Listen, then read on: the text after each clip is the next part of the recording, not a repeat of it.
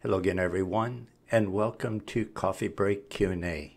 My name is Michael Moret. Coffee Break Q&A is your opportunity to ask a Bible question.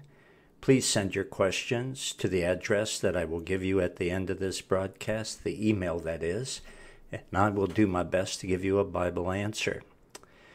Keep your questions Bible-related because this is a Bible-centered ministry, period. That's all it is. So, with that, we do have a question from a woman today who asks, I've heard you say in previous lessons that Jesus gave up his omnipresence when he came to earth. Did Jesus regain omnipresence when he returned to heaven? And the answer to that question is no, he did not. At least as far as we know, he did not. It is true. Believe it or not, you think about this. This is an amazing humbling of himself. Think about that. The eternal Son of the eternal Father, forever omnipresent, just like the Father, just like the Son. Forever. He was always everywhere at the exact same time. And think about the self-sacrifice involved in the Son of God, giving that up and confining himself to a human body. And it's true. He gave up his omnipresence when he came to earth.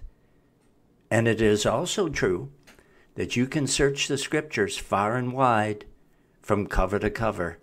And I don't think you'll find anything in scripture to indicate that he got it back, certainly, or that he will ever get it back. As far as we know, he has given it up, and he has given it up permanently. That's how much he loved us. And we know right now he is in his resurrected body. We know that because the disciples saw him ascend into heaven in that body. And the angels who appeared said he will return in like manner as you saw him go up.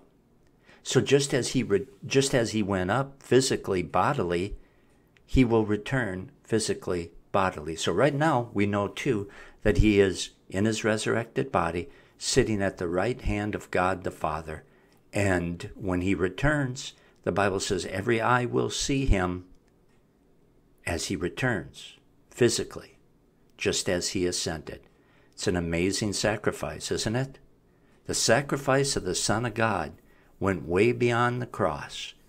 Just another reason to praise him, to worship him, to love him, and to want to live for him. I hope that helps. If you have a question for me, please send it to scriptureversebyverse@gmail.com.